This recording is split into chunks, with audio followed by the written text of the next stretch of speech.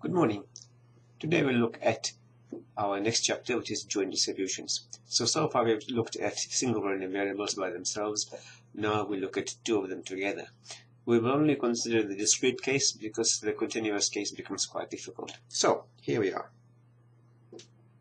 So first of all, what we'll be looking at in this chapter is the concept of a joint distribution. And then we'll work with joint probability mass functions. So for the discrete distributions, for a single random variable, we have a probability mass function. For two of them, we have a joint probability mass function.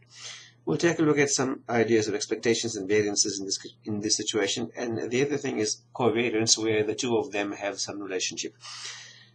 We'll take a look at independence, which is a very important aspect. And this is our main focus here, independence. And then we'll take a look at the other aspect, which is sums of random variables. Again, a very important concept we'll see later on in our statistics part. And finally, we'll briefly consider correlation coefficient here, and we'll look at it afterwards in some other context. So, first of all, when you consider random variables, sometimes two things change together. So often the situation is that you have things like, for example, blood pressure and sugar level. Now, these are related, but people have one or both, and problems with either of those. Prey and predator numbers, look at any ecological situation, look at foxes or rabbits. If fox population rises, rabbits decline, and then after a little while, because there aren't enough rabbits to eat, the foxes also decline and the rabbits come up again. Those kinds of things happen. And then looking at things like percentage of forest cover and rainfall, those two things are also related. So the joint probability mass functions in these situations can be tabulated. Sometimes they can be given with formulae, but we won't be looking at those situations, and they are much more mathematical, and we'll stick with the simple situations. Here's an example. We've got a joint probability mass function. We've got random variables x and y. So here are the values for x, which is across this way. Right? Those are values for x that way. And these are the values for y here. Now, because the values for y occur here, in the table itself, if I look at the value here, x is equal to -1 and y is equal to 0. So this is probability x equals -1 and y equals 0. So the comma here means and essentially. And so we'll write that essentially is the probability mass function for x and y together, and the value is -1 and 0. So all the table lists is probabilities. The usual things apply. Probability is always positive, so the probabilities are always positive, or at least not negative, bigger than or equal to 0. And if I add them all up, so the sum of the probabilities over all the values of x and y, if I add them all up, then I should be getting 1 over here. And so if I add probabilities this way, this is y equals 0. So this probability over here is for y equals 0. You can see I've listed here probability for y. This is probability y equals 0. And likewise probability y equals 1 and 4. So what I've got over here is just the probability distribution for y. The values are listed here, and probability is over here. So this is what we call the marginal, and the reason is historical, it occurs in the margin, so it's called marginal. So it's the marginal, and also the marginal in this case indicates to us that there is something else happening. There's a joint distribution of some kind. Marginal probability mass function for y. And likewise, the values of x occurs here. So probabilities for x are down here. This is the marginal probabilities for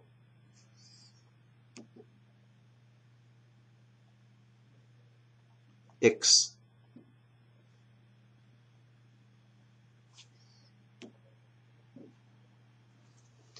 So that's how these things look.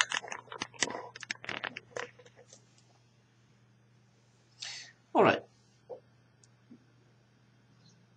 Given that I have the marginal probability mass function for y, I can work out things like the mean for y and the mean for x in the usual way. So we'll see how these ideas work afterwards. There's a whole pile of symbols over here which might make sense to some of you and might make sense to others. I'll leave this. But what I've discussed in the previous slide is the important things over here. Here's an example. Parent offspring always share exactly one allele identical by descent. So this is IBD. But siblings can share 0, 1, or 2. So what I've listed here in the table is the probability mass function for, excuse me, I adjust the camera, for the number of alleles that the siblings may have X and Y. So this is sibling 1 and sibling 2, and this is the number of alleles they have, which is X for this and Y over there. And here's the probabilities. So if I add the probabilities up, we know that I can find the probability mass function for Y on this side. If I add these values up, what I'll get is 0.4375, and this is 0.375. Oops, sorry.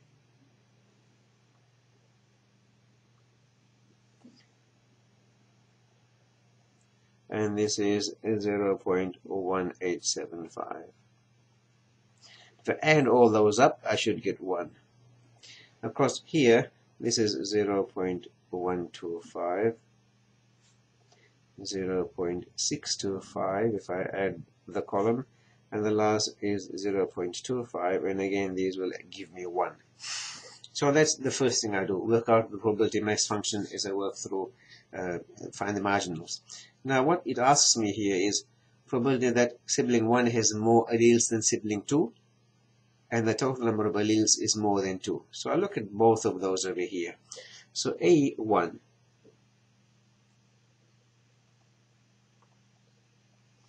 Sibling 1 has more alleles than sibling 2. Essentially it says probability that X is bigger than Y. More, so it's strictly bigger than. So if I look at this, the places that occurs where X is bigger than Y is over here.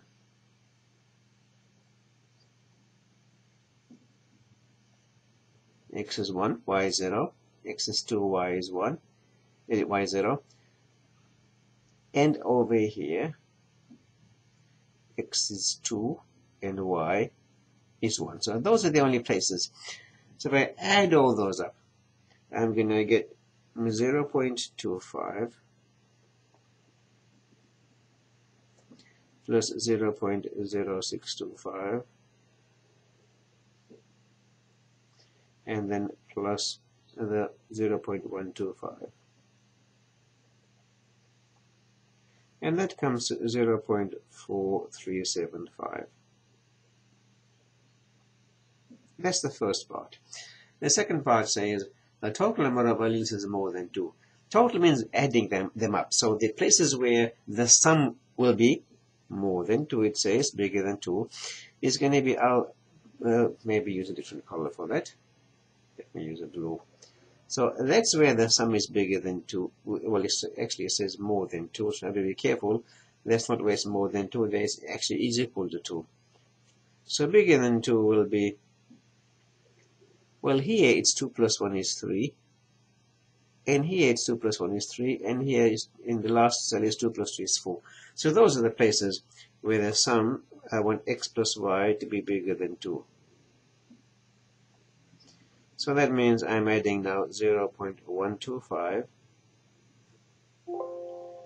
and 0.125 again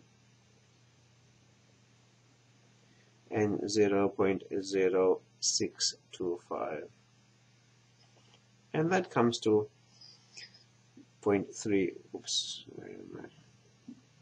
sorry, let's fool it around a little bit.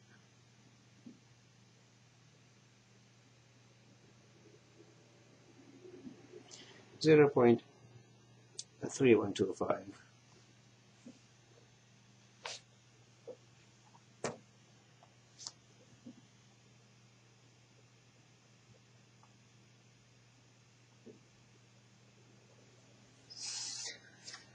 Okay, so those are those two parts. And the next part says, what is the expected number of alleles for sibling 1? So I'm after here the expected value of sibling 1 is X, so I'm after E of X. So this is worked out in the usual way. Here is the probability mass function for X. and here are the values for x. Something happened there, let me just undo that.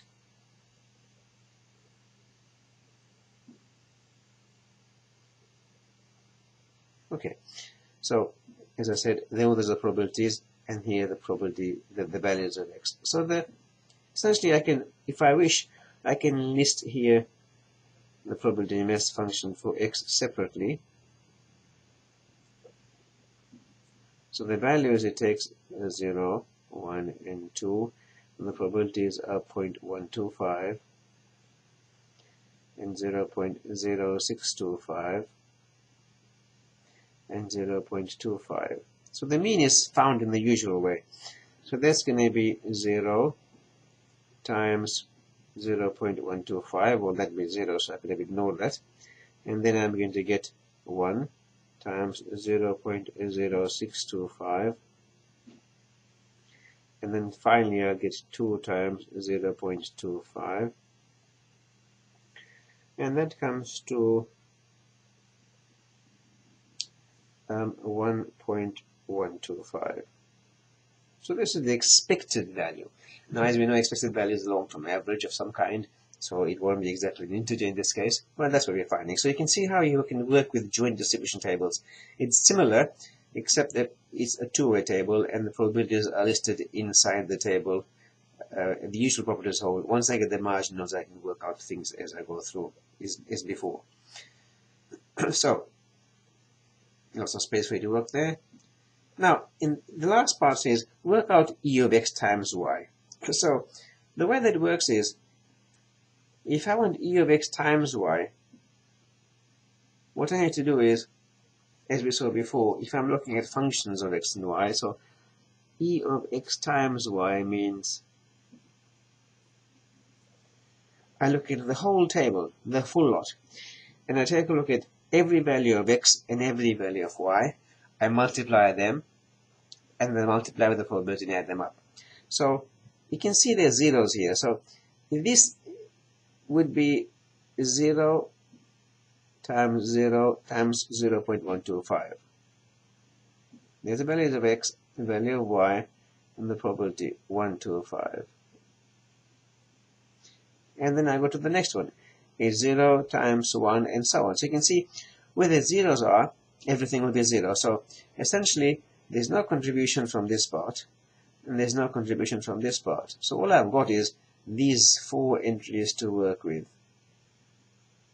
So 0 everywhere else. So all I'll get is a 1 times 1, 1 times 1, and the probability there is 0.25. And then 1 times 2, the probability there is 0.125. And then I'm on the next last row over there, so it's 2 times 1,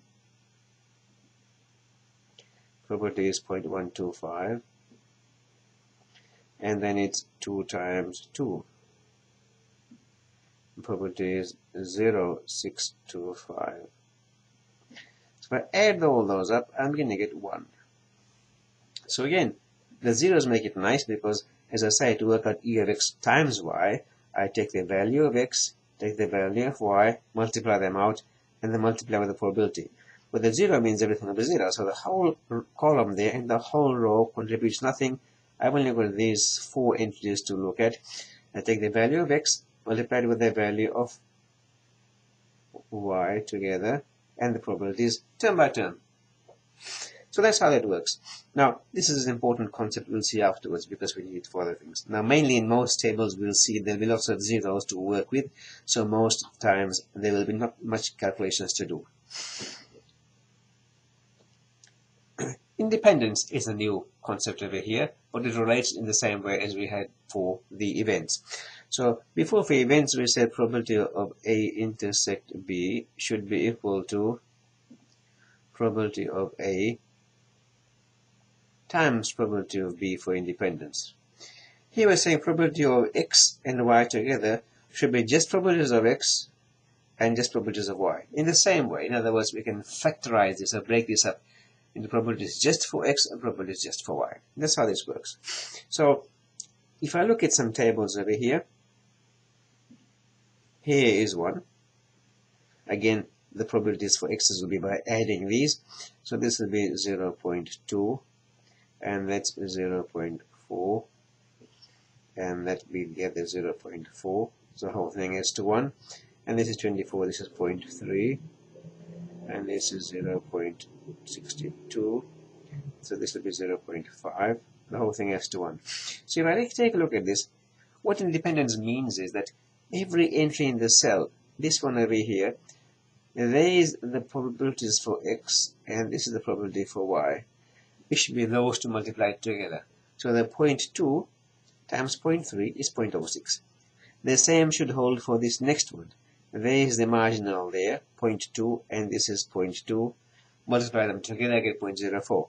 And the same should hold for every probability. That's 0.4 times 0.5, 0.2. So you can check that every entry in the table is found by multiplying the corresponding row probability and the corresponding column probability.